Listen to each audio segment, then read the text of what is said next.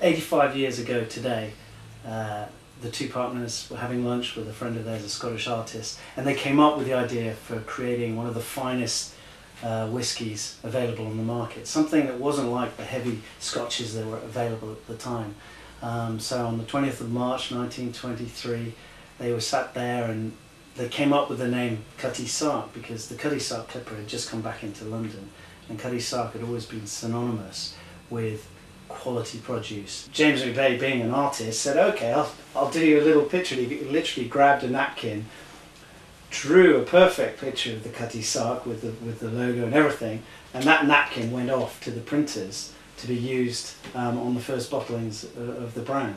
What most people don't know is that the printers, being printers back in the 1920s, didn't get it quite right and had made a mistake with the colour. Instead of it coming back parchment and white on the label, it came back yellow.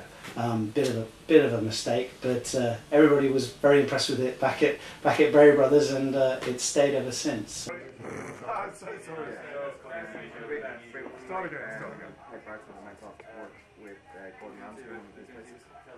Why the importance of the 85th birthday of Cutty Sark? The 85th birthday is quite it's quite a milestone for any brand. It's got good longevity, but it's quite paradoxical because it's also, Cutty Sark's coming back into the market. It's almost like a new brand in the UK, even though everyone's heard of it.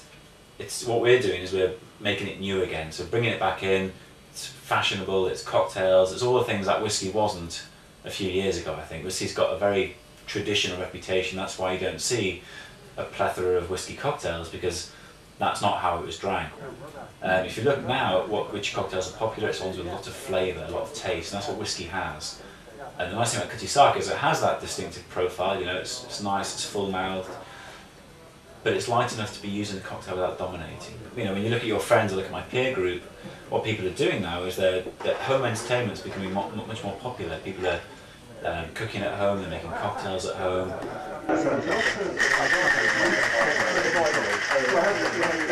Why is Cutty Sark a mixable whiskey as opposed to the traditional ways of drinking whiskey being just with water on its own? It was made for the American market, as you know, and it was made to be a very light style of whiskey, which is light in peat, and it's that kind of smoky peatiness which is the challenge when you come to make a cocktail with Scotch.